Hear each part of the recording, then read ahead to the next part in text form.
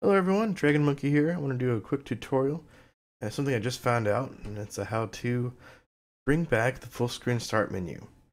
As you can see, when you have Windows 10, this is the start menu you get. I mean, I know for a lot of people they'll enjoy going back to this. I hate it. But anyway, so I wanted to go over how to switch it back to the full screen. And it's real simple. You just go and click on the Windows icon, click Settings right above Power, and it brings up this, and you just go to Personalization, click on Start, and see where it says Use Start Full Screen. Click that so it's on. Now when you do this, it goes back to full screen.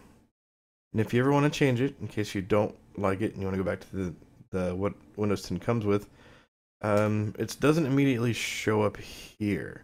So what you need to do is, as soon as you click on the start icon, start typing settings, and it'll show up at the top. And it's this one with the little. Oh, sorry. Let me turn off my camera here. Let me turn off my camera. So you go in here and you type in settings, and the first thing that comes up is settings.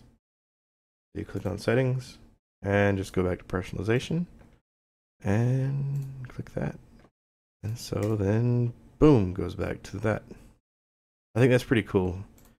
People like me who came from Windows 8 can continue enjoying what we used to, because it's a lot better in my opinion.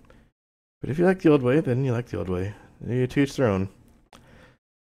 I guess that's it. If you have any questions, put it in the comments below. Let me know what you guys think. If you like the full screen start menu, or if you like the classic start screen or start menu.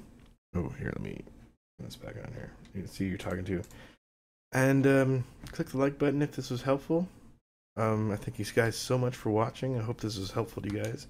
You guys have a wonderful day. Peace out. Boop, boop.